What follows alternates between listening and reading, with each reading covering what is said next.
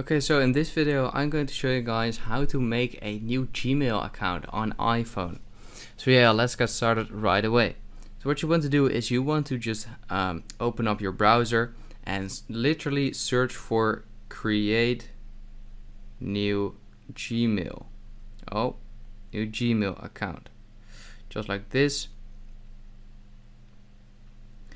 And yeah, once you're here, you will see the top one, create your Google account, and just click on it, and you will immediately be able to just fill in all your information. So your first name,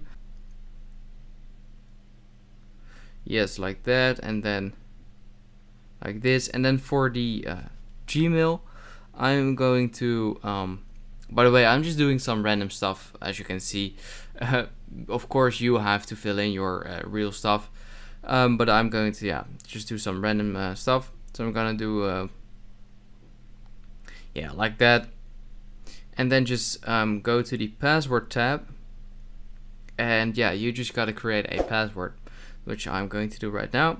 And you just gotta confirm your password, and once you've done that, just click on next. And you can just fill in your phone number if you want to, but as you can see, it's optional, so you don't have to. And right here you can fill in a recovery email address, which is also optional, so you don't have to. And what that basically is if you lost your password or something like that, and you just can't just don't know it, you can use this you can use the recovery email address to send an email to reset your password instead of just losing your whole account. So both of these are optional, but I do recommend especially the recovery email address part. But it's up to you. So now do your your birth. So I'm just gonna do some random stuff, like once again. And you gotta choose your gender right here, or select, sorry. And then I'm just gonna select male, and then click on next once you've filled in all this information.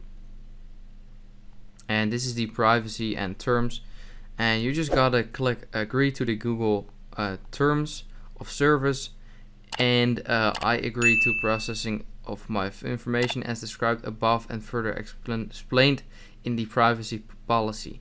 Just enable that as well. And once you've done that, just click on create account. And this account is set up to include personal identity features, and then just click on confirm. As you can see, you have now created your account and your Gmail account. And now you can just open up the Gmail app and add your new account to Gmail. So that's all you have to do, and I hope this video helps you out. Please leave a like and let me know in the comments if it worked. I'll see you next time. Have a good day.